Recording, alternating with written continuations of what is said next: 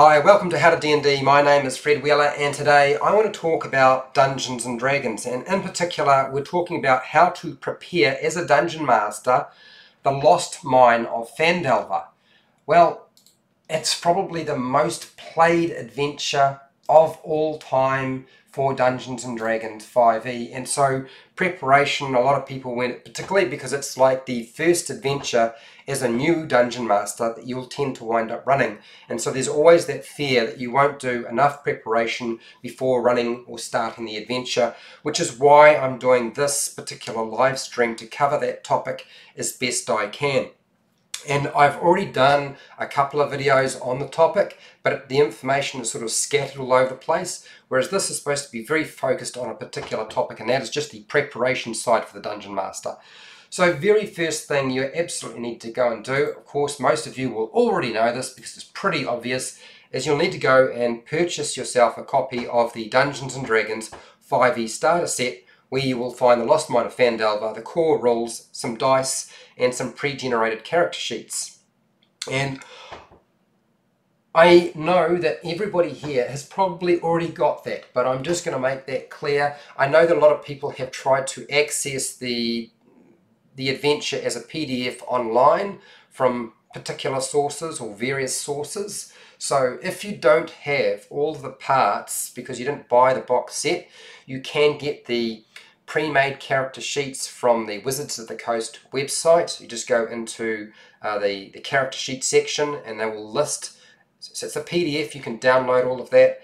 As for the adventure itself, I don't think you can legally access it unless you buy the starter set. I could be wrong, The core rules you can access for free on the Dungeons and Dragons official website, so you can download that, so that's not an issue, and it does include a Dungeon Master's booklet or PDF as well, which has monsters in it, which would be included in the back of the Lost Mine of Phandelver, so you can probably piece together all the bits and pieces you need if you don't have the starter set, and of course you use your phone if you don't have some dice.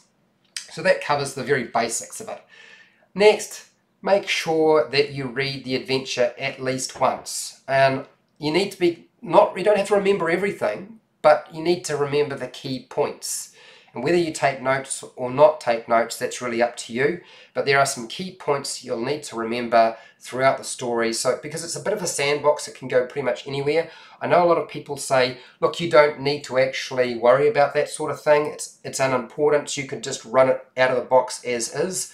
But trust me, my players have tripped me up, and I know that a few Dungeon Masters have mentioned that their players have asked questions that weren't in the front of the adventure, that were scattered throughout the adventure or near the back of the adventure, and that has really sort of caused them a few hassles. So my suggestion to you is read the adventure right through at least once, but you don't have to worry about memorizing everything. Okay, the most important aspect, I guess, is not worrying about the rules, but you do at least need to read and understand the core rules for running the game. Otherwise it's going to be really hard, which is why I have a channel designated specifically to showing and explaining to you how to do that. Now if you have picked up the Dungeons and Dragons 5e starter set and it's a first printing, it won't have the errata included in the adventure. So you'll need to download that, and I'm going to provide the errata if you don't have that down in the description. Most of you will probably have a second or third or even newer printing, which will have all of the errata included in the adventure, so you won't have to worry about that, which is always nice. That's excellent. Now make photocopies of certain sections of the book. Really important. I find that was probably the mistake I made when I was running the adventure, so don't make my mistake. Go and photocopy the pre-generated or pre-made character sheets so that you can reuse them.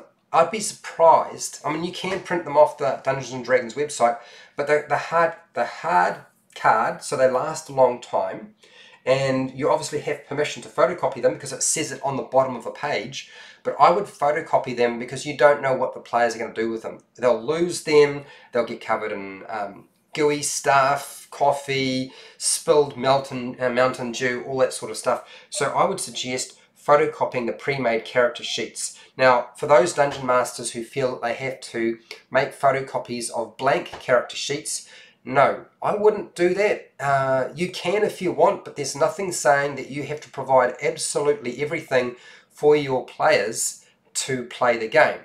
You can say, look, you know, you can download the blank character sheets from here. My suggestion is you do that, and if you want to make your own character, you can.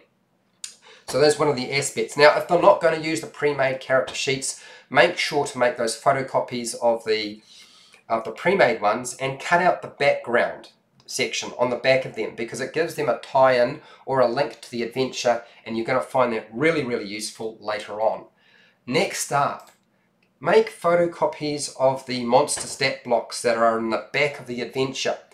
One of the most annoying aspects of running the game is always having to flip back and forth through the book. And you'll be finding that you'll have to flip back and forth many, many times from wherever you are in the adventure to the back where all the monster stat blocks if it turns into a combat. Now, there's a reason why they don't include them where you need them. It's because they don't assume that everything is going to be a combat, and also too, it's actually for easy reference. It now makes it very simple for you to photocopy them, cut out those photocopies, spend a little, I mean, it's like 20 cents in New Zealand. I don't know how expensive it is in your country, but it's not that expensive. Just cut them out, and you can stick those onto a bit of cereal box cardboard, or any kind of cardboard you like. And then it's simple enough to clip those little suckers onto your Dungeon Master screen if you have a Dungeon Master screen, or you can have more than one laid out at a time so you can access all the information you might want at any given time.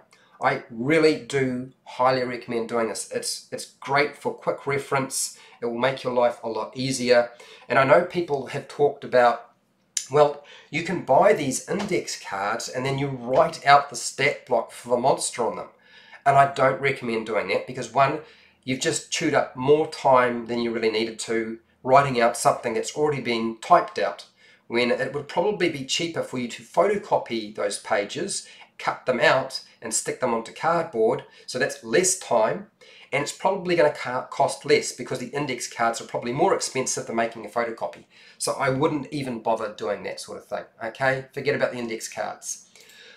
When it comes to Gundren Rockseeker, he is the patron. He's the one who gives the quest. So it's a good idea to have some familiarity. You need to know the character a little bit so that you can answer questions the players will have about Gundren.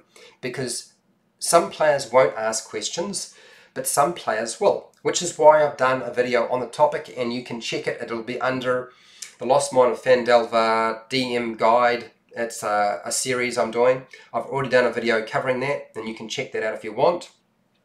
On top of that, don't forget, Gundren's not the only character in the entire story. He is certainly one who gives the initial story, but you've also got a major villain, and that major villain needs to be highlighted. And that is Nesna, the Black Spider. So put yourself into the mind of Nesna. Make sure you have a reasonable understanding about why Nesna is doing what he's doing. What is Nesna doing in the background as the player's characters are journeying through your adventure? Now I haven't done a video on Nesna yet, but I will in the future. It will come, don't worry. I just don't feel like I need to deal with that just yet. There's rather a lot to cover as it is. So Nesna is certainly a major NPC that you need to have a little bit of information written down about. Okay. When it comes to preparing and making notes for your adventure, I don't really encourage you to make a lot of notes, but I find that those small post-it stick-on notes placed in the adventure, on the actual adventure book, are really helpful. Make sure everything is written down in shorthand. Make it note form rather than full sentences. Just the important details that you need to remember for whatever.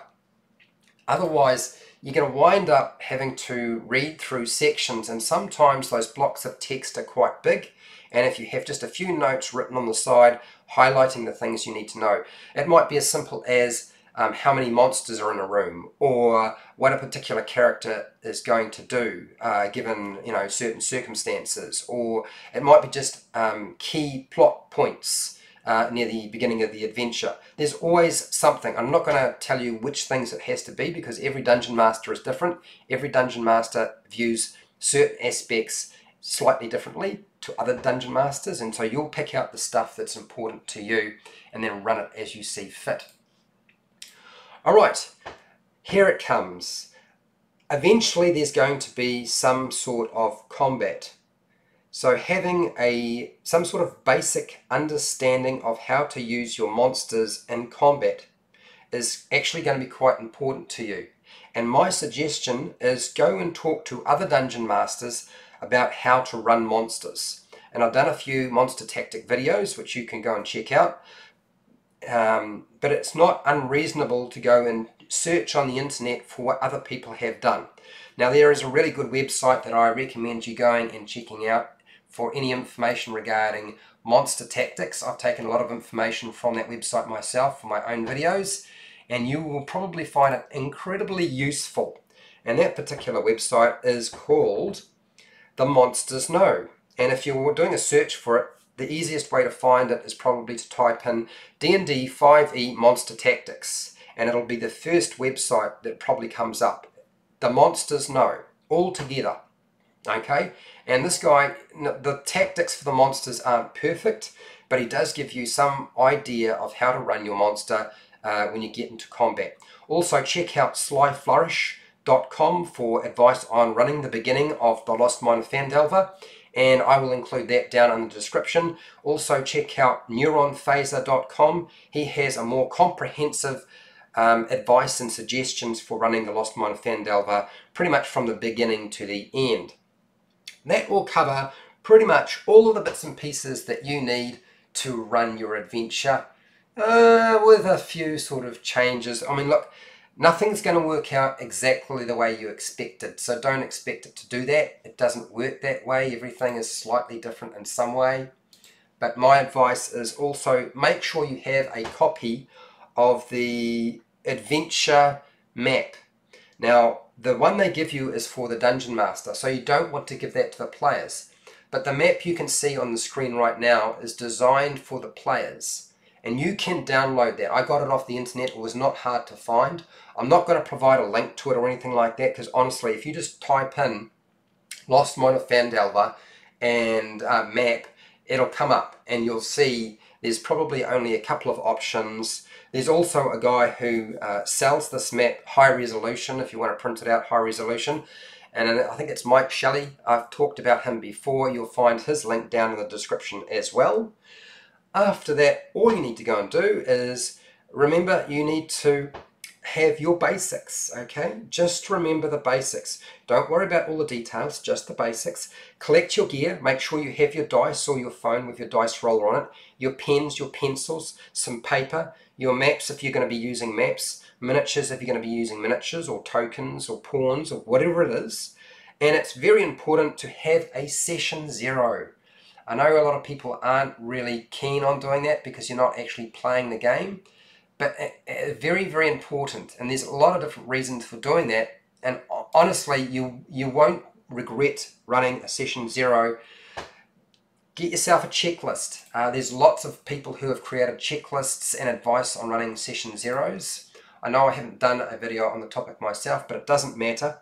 Run a session 0, make sure the players are on the same page. You know, make sure you're building that they're building characters together if they're not using the pre-made characters that are available in the actual adventure, and make sure they have a chance to actually have a discussion. So at the very beginning, before you're running your adventure, that will alleviate a lot of hassles for you, particularly if there are players who are looking for a type of game you don't really want to run, or they're not really interested in this type of adventure.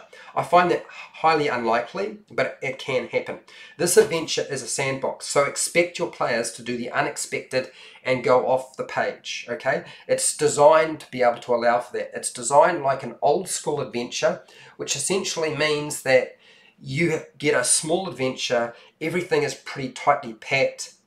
If you get lost, or you can find things fairly easily because there isn't a lot of information to read to find what you need for the location they're currently exploring or in, and you're done.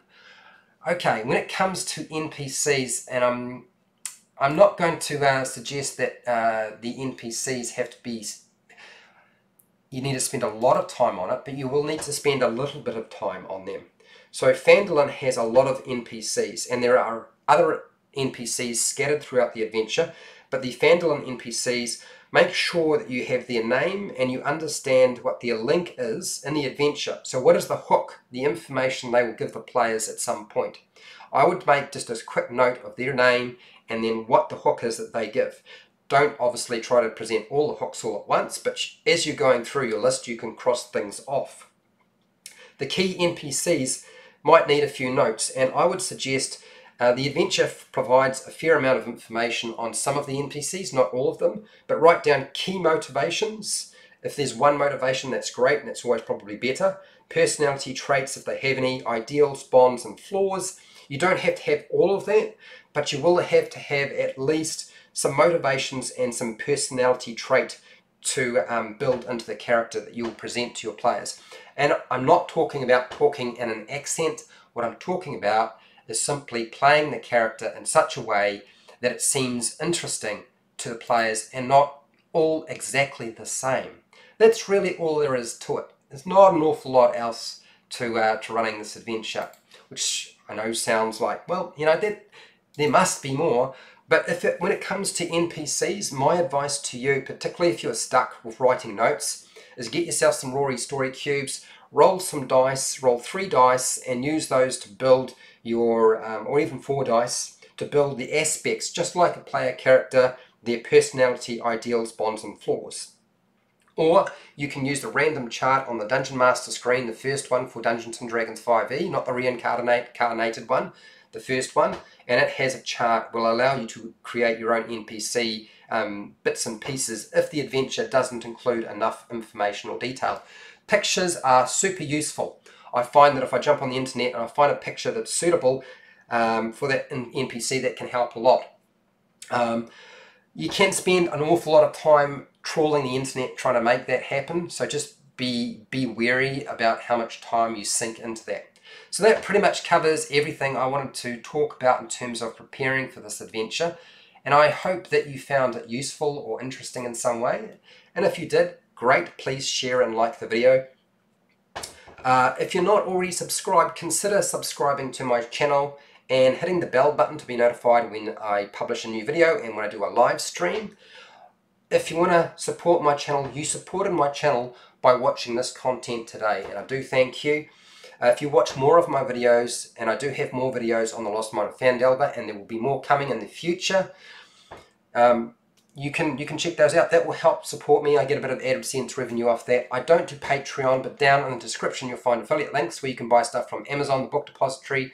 I get a small commission. You pay exactly the same price. You don't have to buy the thing that I have linked to. Just go through the link and then buy whatever it is you want to buy. And that helps support the channel. So I do more of this sort of thing.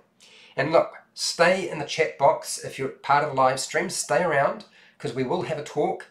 And I will answer questions, listen to your feedback, and we'll build out as much information as we possibly can. Maybe I've missed something, you never know, it's always possible. If you're not part of the live stream, down in the comments for your feedback, your questions, and anything you would like to add that you feel I might have missed. You can put that all down there. And hey, till next time, keep rolling those 20s.